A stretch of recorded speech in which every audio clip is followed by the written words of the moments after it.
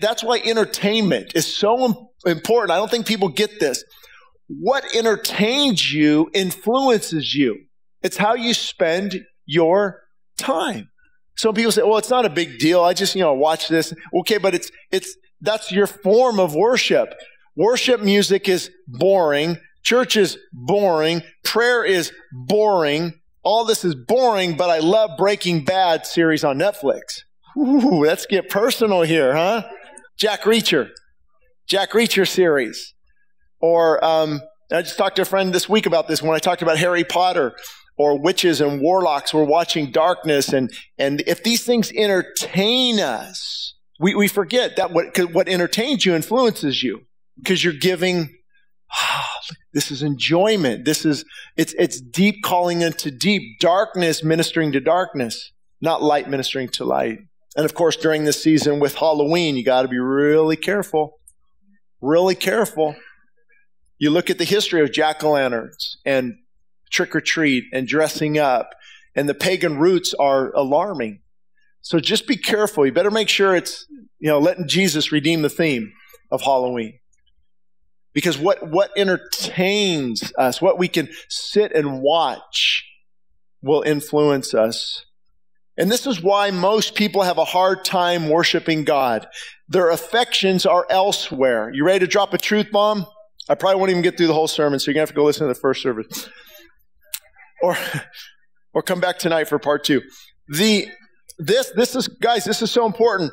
This is why most people have a hard time worshiping God, because their affections are elsewhere. So when you want to come worship God, you're like, what time is it? I can't wait to get back for 6 o'clock. And this half of the team is going to be leading. Lord, I would just want to find myself at that altar. I'm struggling with some things of the flesh, and I've been filling on your word. I've been putting on worship, and I want to come back and worship.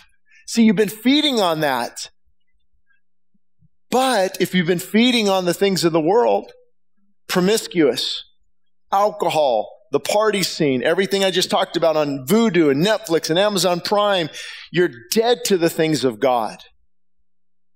So worship, you come in here dead to the things of God. You can't worship. The enemy's got you handcuffed. Your affections have been given elsewhere.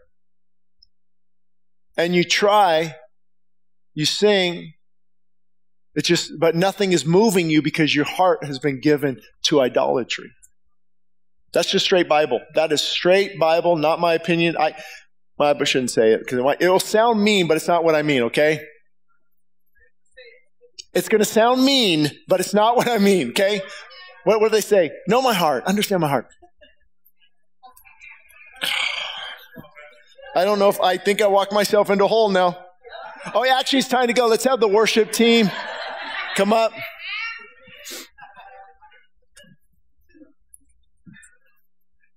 Do I have your word? You will not get mad at me. I could care less what you watch and what you do. It's your life. I'll forget about it in 5 minutes. I got enough stuff to worry about. I'm trying to help you. I'm trying to help you. Think about, Pastor Shane, I can't watch this. I can't do that. Do whatever you want. I don't care.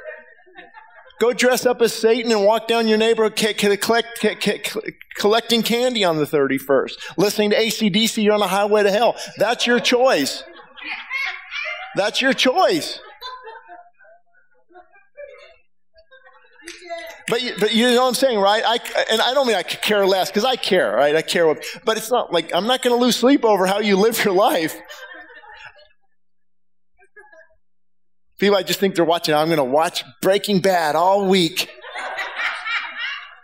I don't care, sweetie. Go for it. You're not hurting me. You're hurting you. You're hurting you. So, got it out, right? Does that make sense? Okay, you're not mad? Because I do care. I mean, it's part of the flock, and you care what people, but it's not, I think people, you should be more worried about your own soul and what you're doing. Why doesn't God reveal himself to you to know his will? He cannot. It is not that he will not, but he cannot, because you are in the way as long as you won't abandon yourself to him in total surrender. Oswald Chambers from his devotional, My Utmost for His Highest. Little things make a big deal. Little things make a huge deal. And everything I covered at the second service, I'm just going to gloss through these quickly because they are important. Colossians 3, 5, and 7. Here's why this is so important. These are little things that are going to make a big deal. And so many times people, they kind of get upset at preachers like me because, you don't err on the side of grace. It's never about grace. It's never about grace. It's never about grace. And actually, it's a lot about grace. We love grace. But the problem is, like any doctrine, if you take it too far to the extreme, it becomes warped. Because if it's too far, how far over can I go, right?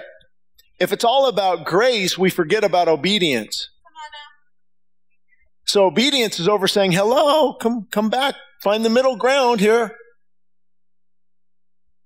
If it's all about grace, have you heard the phrase cheap grace, sloppy agape? What they mean is, leave me alone and let me sin as much as I want. I'm under God's grace. That's an abuse of grace. And so you have to come back to the middle, and you better stop here, because if you keep running, then you become, right, the legalistic, hard, rigid. Why aren't you obeying? Can I see your phone right now? Connor, let me check your internet history. What? Oh, you guys smell? Who's been smoking marijuana today? Are you guys still living together? What's going on? Can't you get your life in order? Come on. Obey. If you don't obey, you don't come here anymore. That's how I can't even do it good. But right, it's all about, those guys. And it's hard because, as pastors, we go back and forth. But you find that middle. Okay, grace is pulling me back. Thank God. But obedience is having me stand here. So Paul said, put to death fornication. If you're living together, any sex outside of marriage, hello, LGBTQ plus 18472 movement, anything outside, that's not funny, because they have to keep adding numbers. Because there's no truth, it's a lie, and you have to keep accommodating for everything. Fornication. Put it to death. Don't play with it. Before you say amen, Jesus said, if you even look to a woman to lust for her, you have committed adultery in your heart. The plague of pornography. You have to deal with that. I taught on that a few years ago. The whole message you can hear on that. You've got to remove that from your heart. Uncleanness, which is corrupt morals. Put it to death. What about putting to death your passions? Wait, I thought passions are good. Right, these are what the Bible says, unbridled lusts. Unbridled lust. Did you know that even a good thing can become a bad thing? Hello? All of you are going to experience, or most of you, after Thanksgiving dinner. You'll see, I remember that sermon. I'm just telling you, I try it and it never works. Just one plate, just basic, good, that's it. That's all I'm having. That's it. And when you know it, King's stomach begins to call my name. But that's what this is, not Thanksgiving. It's about just overall, right? Giving over to those passions. Put them to death. That's why fasting is so important. Fasting helps you put these unbridled passions in their place. That's what we're called to do. We're called to put our passions in their place. They don't control you, you control them. The Bible also talks about their God has become their what? Belly, their stomach. And get rid of covetousness. Put it to death. Covetousness. What is that? Having something. I want something that someone else has. And it will eat you up, will it not? Covetousness, wanting wanting what others have. And God said, because of these things, the wrath of God is upon the sons of disobedience. It's who you used to be, but you're not that anymore. So stop. In other words, I'd love to just talk to Paul. He's basically saying, put to death all these things that you're supposed to, you've been crucified with Christ. You've left these things. You've repented of these things, and you found newness in Christ and wholeness. And why are you going back to the same things that brought you down? Put them to death. And the Bible is clear on this. You've got to kill sin. You don't play with it. You don't coddle it. I think it was John Owen, the famous Puritan, who said, be killing sin or sin be killing you. That is profound. Be killing sin or sin be killing you. Did you know that sin doesn't stay static or doesn't stay neutral? Think about it. It's either growing in your life or it's withering and dying because you're taking away its fuel source. Woe be to the man who thinks he can just walk down the middle and keep it restrained. Restrained? Why would you willingly walk back into the enemy's camp? And that's why in Ephesians he said, I beseech you, walk worthy of the calling which you were called, that you should no longer walk as the rest of the Gentiles walk. And isn't that always the plea? Like, Christian, why do you look no different than the world? Many Christians don't, correct? There's no difference. How do you even know? How do you even know? I love this story, and I don't care if I've told it a few times. You need to hear it again, maybe. But I was in construction. I came back to Lourdes 2000 or so. I was working actually at Quartz Hill Water District, believe it or not. I was their heavy equipment operator, and I'm talking to this one guy I'm working with. I'll even say their names. Maybe I won't. But I'm talking with this guy about, he's acting like he's a Christian. We're talking for months, a couple of months. I'm working together with him and trying to get him to church. And, it's just, we're not going to talk about other stuff. Well, it's God and working hard and things. And then this other guy, we'll call Gary. Okay? So I'm talking with him for months, couple months, same thing, because I go to different jobs. As a heavy equipment operator, I've got to go here on a water leak and here on a main leak and here, And one day, this just blows my mind. We're all working together, the same place. And I start the conversation, right? And about Billy Graham Crusade or something coming up, if it was back, I don't know if it was the last one in LA.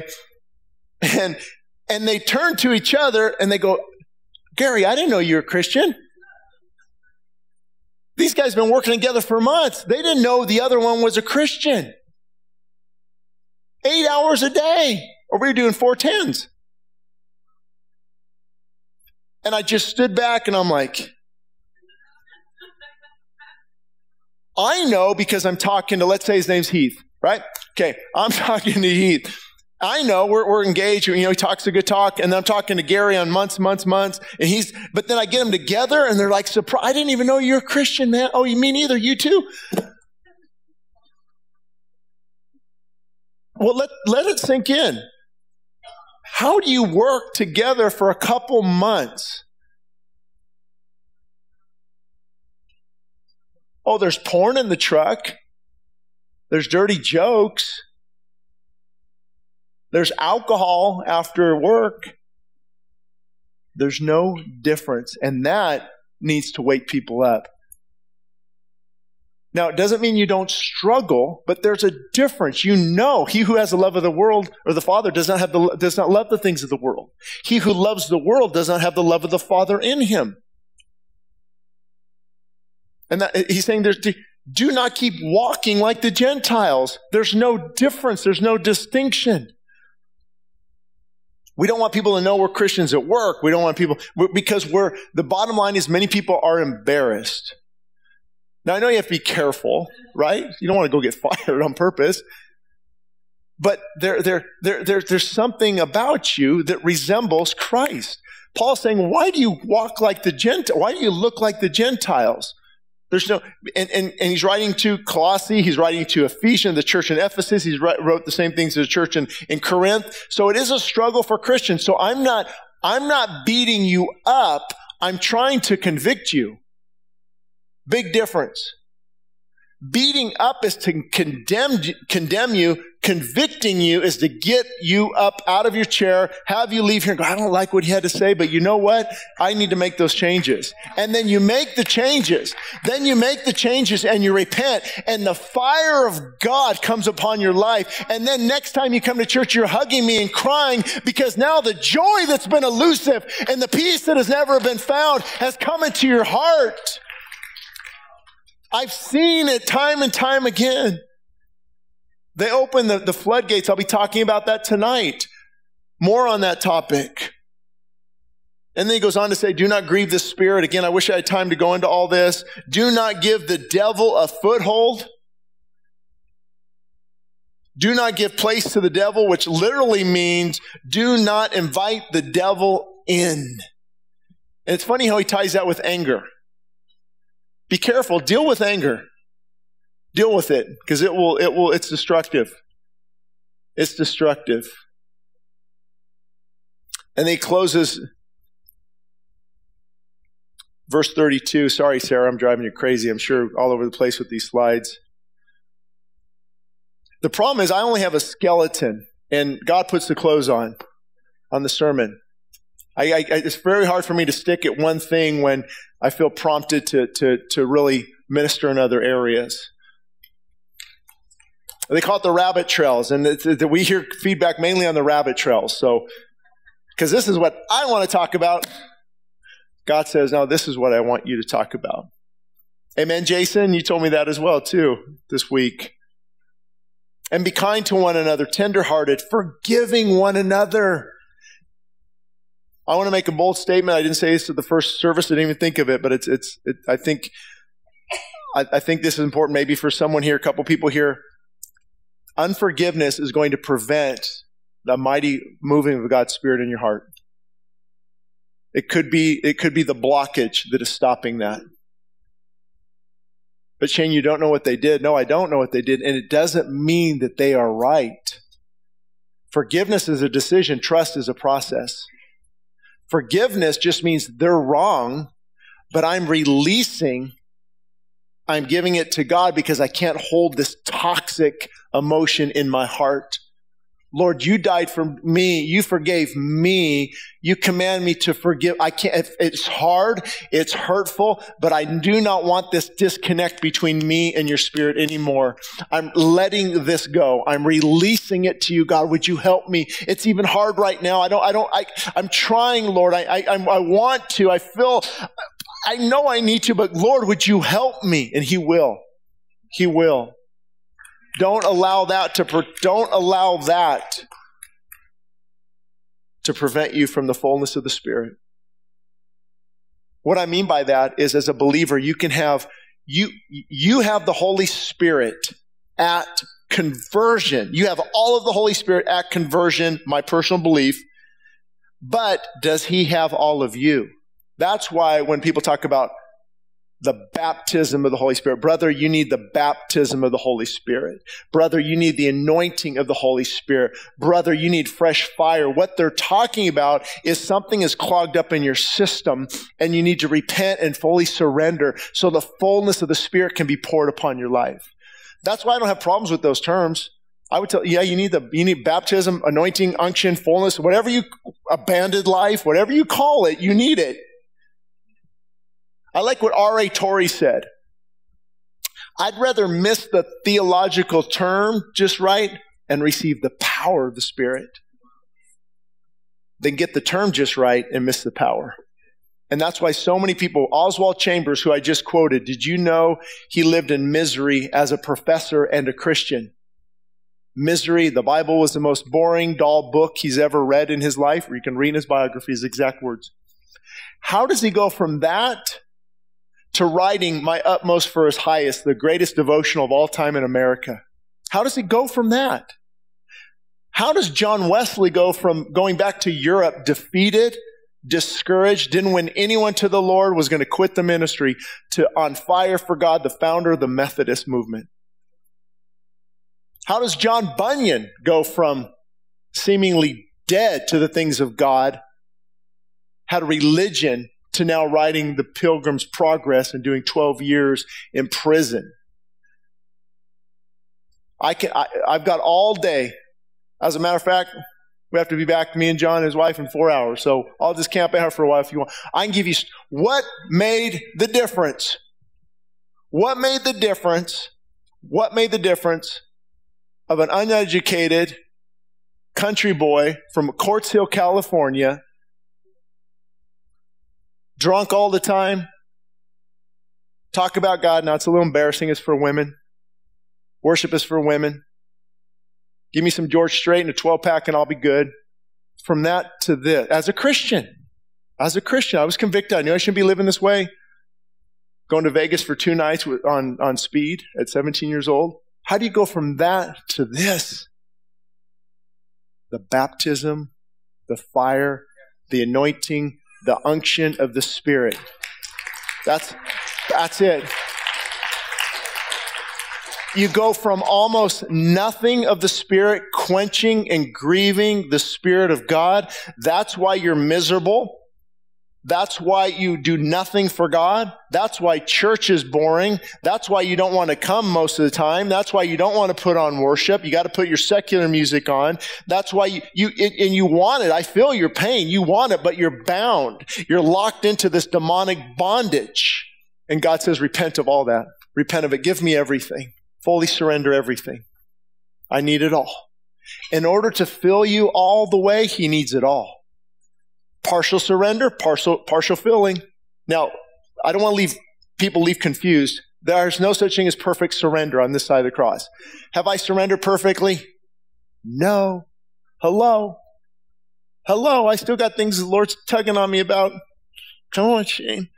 Come on, Remember, I did a podcast recently on God's been convicting me about coffee, but no, I like my Christian crack. You know? But it makes me irritable. It makes me anxious. And that's not good for a pastor. I'm just saying. So there's all these things that God is convicting us on, right? Anybody get convicted about more family devotionals? I couldn't do that if you paid me $100. I've got a 4-year-old running around, a 10-year-old bored to death. This guy thinks he knows it all. It's like, forget it. The Idlemans are a work in progress. I think that's what my gravestone's going to say. Work in progress. So it's not about perfection, it's about direction. The direction of your heart.